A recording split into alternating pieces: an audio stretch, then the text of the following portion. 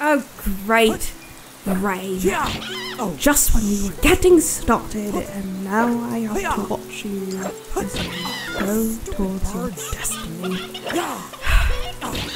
Your past seems to mirror your father's. You've dedicated yourself to becoming a knight as well. There you go, using that sword again. There is no need for you to be out in the rain. You'll catch a cold.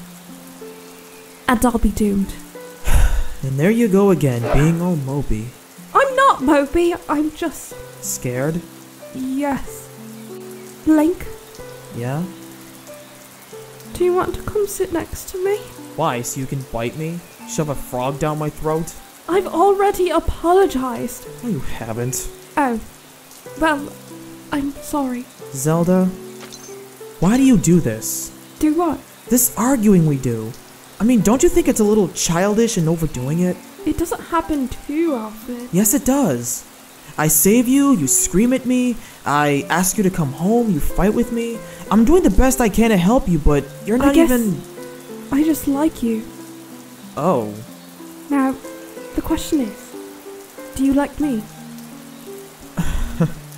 Forget it! Forget it! The damage is done. You didn't even give me a chance to answer you. Link, Yeah. what if one day you just weren't meant to be a fighter? What? Yet the only thing people ever said was that you were born into a family of the royal guard, and no matter what you thought, you had to become a knight. If that was the only thing that you were ever told. Zelda, I became a knight to protect Hyrule. And you. I see. So you're afraid of Calamity Ganon. I promise, nothing bad is gonna happen to me, Hyrule, or anyone else. Especially you. You love me, don't you? Let's not get ahead of ourselves.